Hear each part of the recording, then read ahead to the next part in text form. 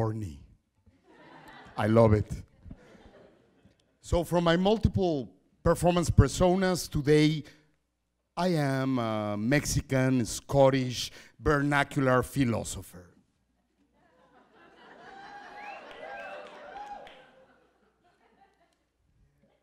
In the name of art, people have crucified themselves as a form of protest.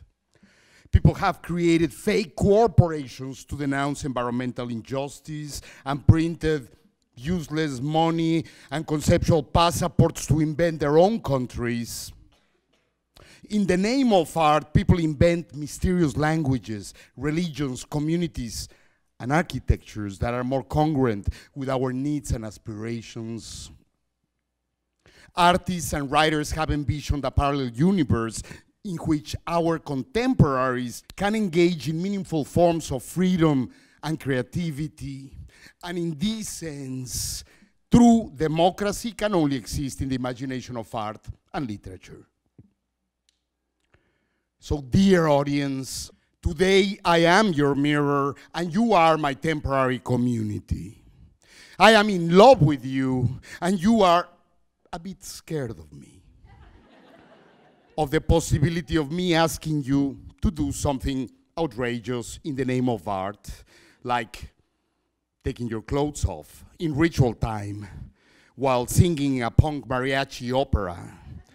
Because that's the reputation of performance artists, but I won't do it this time. I won't. And I say I love you because my only hope is in your eyes. Because as my audience, you are my salvation and source of hope, and together we can change the course of history, even if only for the duration of this talk. I say, in my world, there is food, clothing, housing, medical attention, and education for everyone. In my world, there is no difference between sameness and difference. And borders are easy to cross, especially those from south to north. In my world, there are no illegal aliens, no others, no good or bad guys. There are no terrorists or crime cartels. In my world, there are no guns because there is no fear. In my world, there is a place for everyone, even if only for the duration of a talk. I say, in my world, people solve their disagreements through dance, performance rituals, and psychomagic actions. In my world, the laws of poetry and quantum physics rule everyday life, and all TV stations are run by artists and poets. Beautiful statements, que no? But are they true? In my world, they are.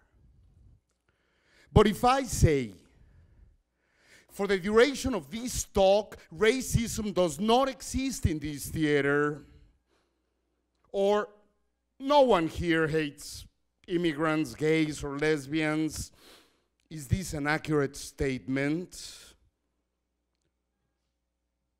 Well, yes, in the sense that artistic reality can overshadow social reality for 18 minutes.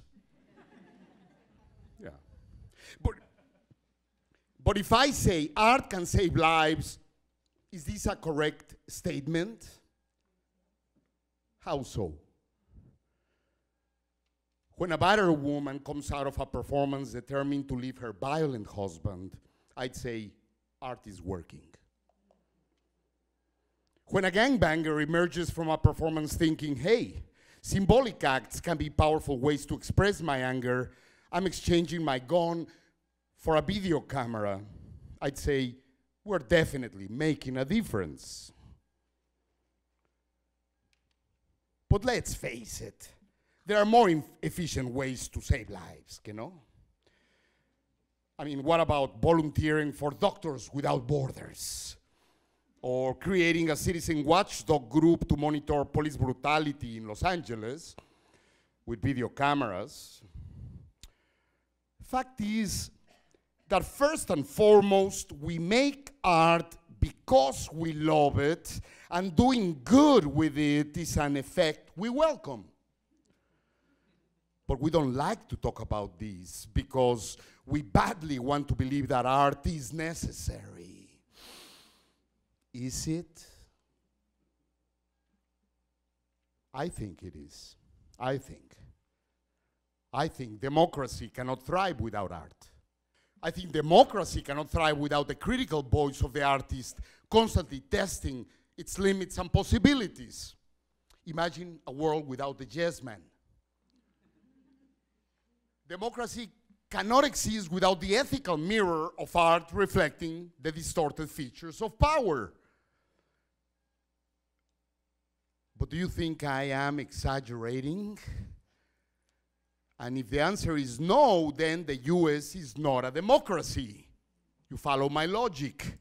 Because it obviously has not listened, it's not listening to its artists and intellectuals. Is this an accurate statement or a mere poetic overstatement? I mean, I may be exaggerating a bit for pedagogy's sake, but the fact is that democracy, if done right, is the most difficult and painstaking form of government. It has to be a daily conscious project for every citizen, like performance art is for me. Democracy is not working here because most of us don't want to put the effort to have a democracy, so we mostly elect stooges like or don't vote at all, or allow ourselves to be tricked, or all of the above. The question here is, why is society not listening to its artists? Why are so many artists and intellectuals currently unemployed and uninsured like myself, or surviving from a job unrelated to our art? Why is this a much higher number than, say, unemployed doctors, lawyers, or computer programmers? Does this have anything to do with anti-intellectualism? With racism, perhaps? I'm just raising questions. That's a job of critical artists. But now, let's bring the discussion home. Is this place, the Red Cat, our setting, a democratic institution?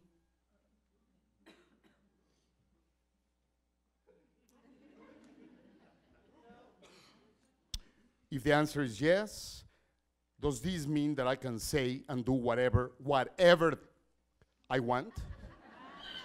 And I won't be censored, even if Mickey Mouse does not agree? And if the answer is no, then why am I allowed to talk about these delicate issues so openly? What is at stake here? Nothing really. Does the fact that nothing is at stake mean that critical thought no longer matters? That we are living in a society beyond content?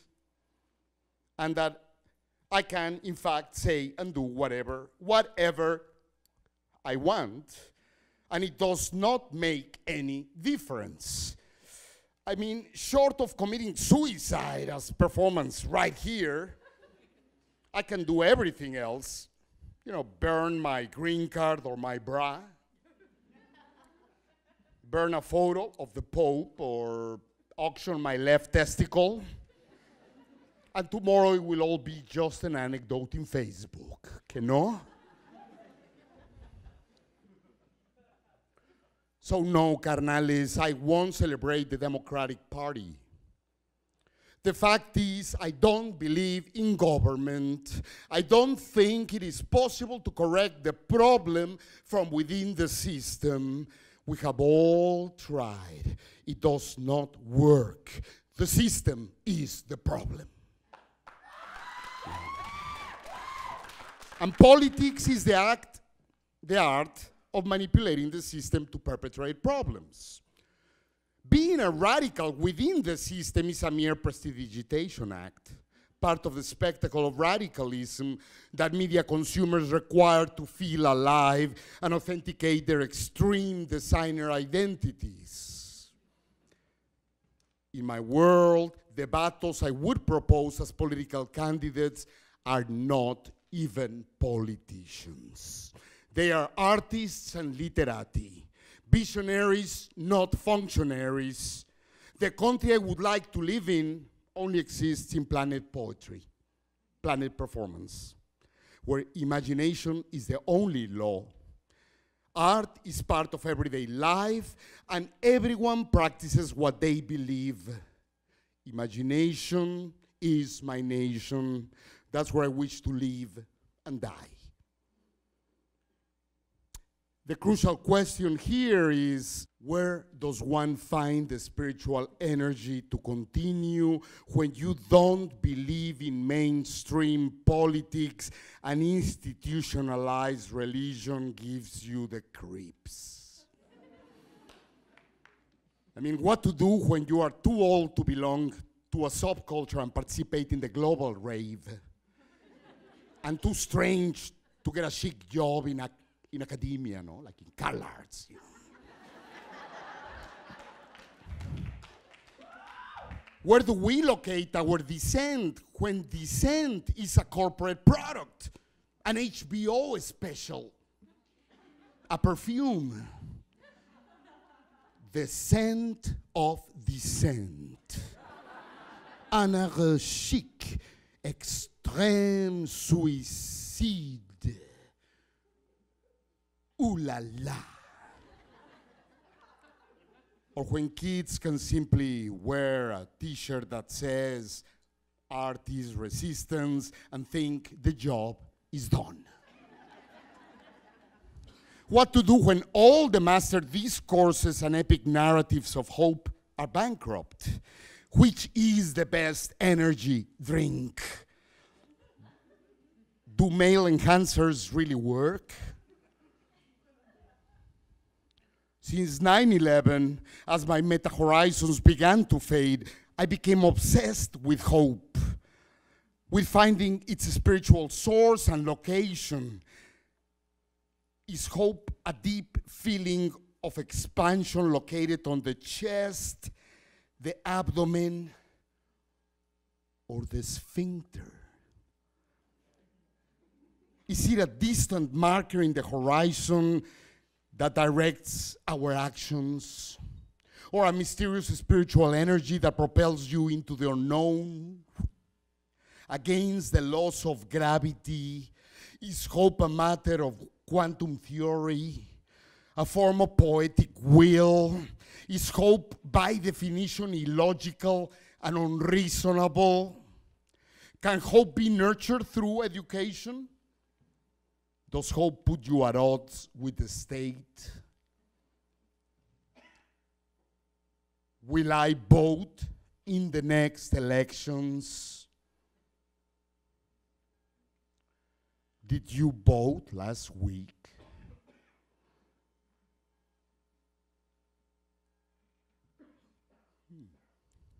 Unlike the presidential candidates, my hope is not connected to God, country, or economy. My hope is located somewhere else, in obscure books, films, and performances, in small communities that exist under the radar of the media, in the political streets of our cities, in the eyes of my students, in late-night conversations at a bar full of outsiders, in animal species I have never seen, in the wisdom of indigenous cultures. My hope is always located on the other side of the border or the mirror. And in this very moment, my hope is located in your arms. I want to hug you. But there is a formidable border that separates me from your body, from your gorgeous body. It's a 3,000-year-old theatrical convention. And despite of a century of attempts by the avant-garde to destroy it, it remains intact.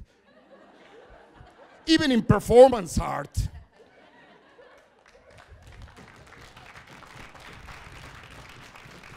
Especially in the red cat. Is love still an option?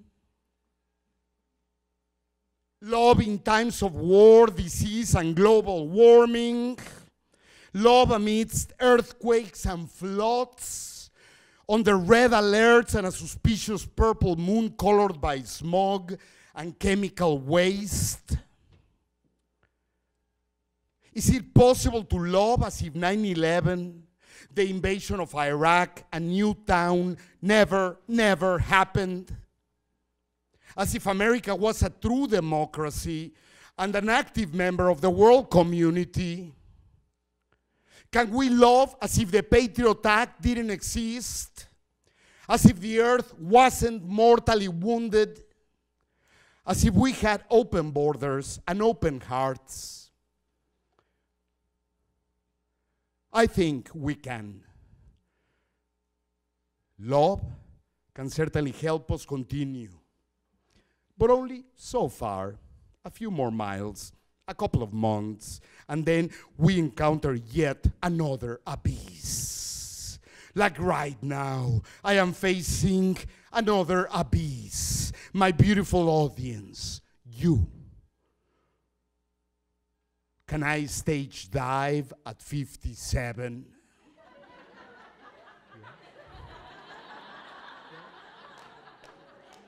I would love to stage dive into your arms, but if I miscalculate the risk,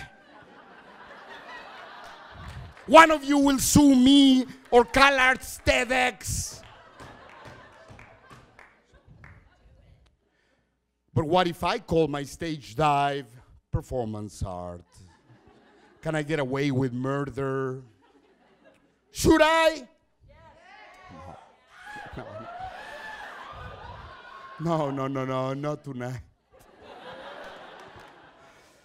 And what about art? Is art our salvation? In the past, art has saved me from deportation, jail, and mental hospitals. True.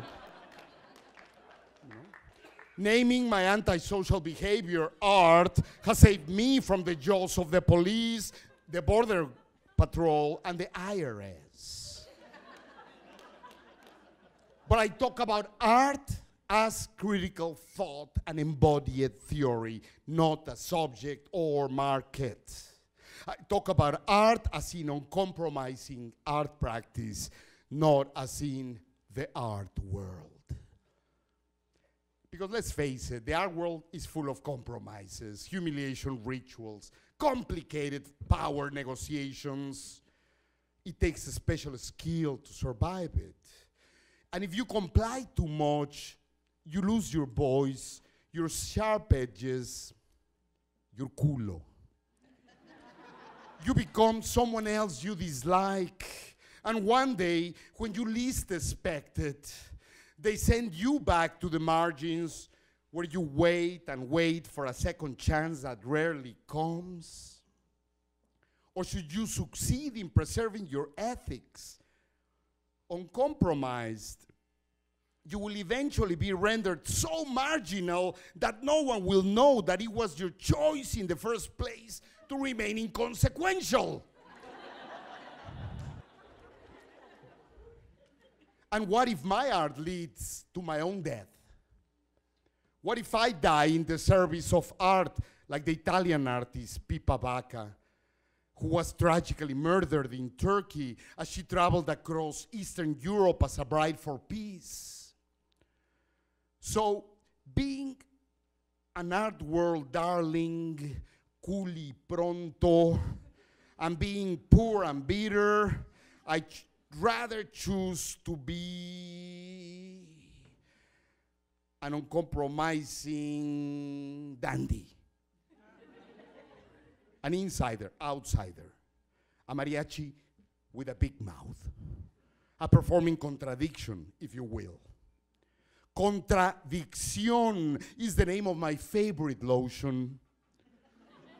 And my job as a performance artist is to avoid simplistic definitions, trends, and adjectives to remain slippery, while I continue to ask irritating questions in original ways.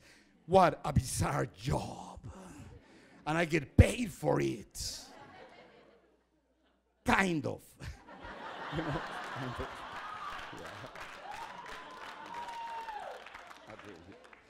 Yeah. Merde! I am so moody today.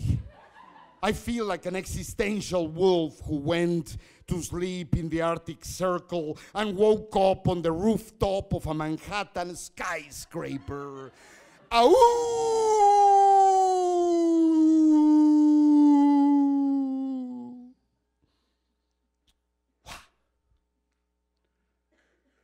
I wonder if community is still a source of hope. Community is one of our obsessions. We all long to belong to a larger we because we are obsessed precisely with what we lack. But you know, locos, locas, communities of sameness drive me up the wall. Conjure my asthma, give me acute vertigo and claustrophobia. My community is not confined by ideological, national, or ethnic boundaries. Mine is a community of difference. And therefore, it is fragmented, ever-changing, and temporary. And that's how I like it. Besides, no one belongs to only one community. Not even the Christian right. Not even my Chihuahua. Siegfried Ne Babalu. He hangs out with rodents, marsupials, and ghosts. And like Babalus, my peers are scattered all over the pinche planet. Howling, outsiders jumping all over the planet. Some of you are my peers, others are total strangers in a virtual community of strangers. I long for my peers every night, and hopefully you long for me as well. And every now and then, when we get together, we lick each other's wounds and dance until the morning after like rabid kangaroos. And then we fall asleep in a circle of accidental bodies, and we dream of a better place and a better present.